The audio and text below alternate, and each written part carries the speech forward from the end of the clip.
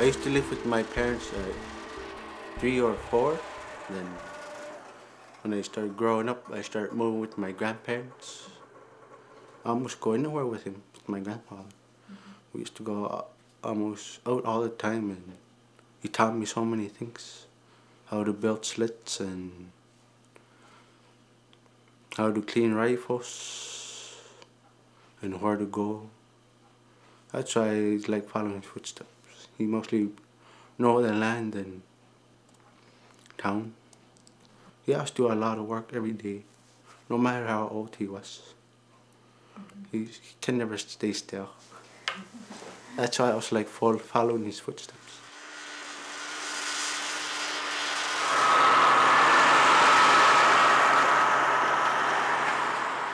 There's some two caribous just ahead of us, hoping they come closer, or I'm gonna have to start chasing them. No harm out here. Get close to them. Chase them down. Young kids learn from their elders to learn how to hunt and where to go by, which is safe to go by, and where's a good place to hunt, which place is good to fish, stuff like that. Because back then, it's been like that for generations.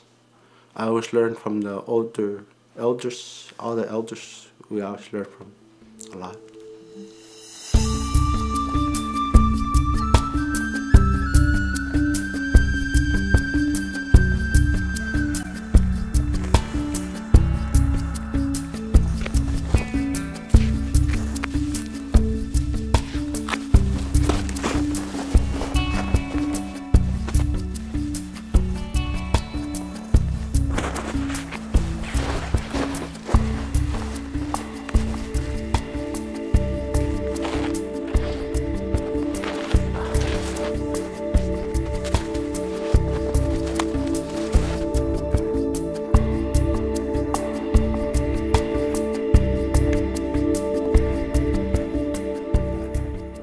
It's always fun listening to elders talk to you, and when you're listening to them, they give you neat stories and legendary stories and stuff like that.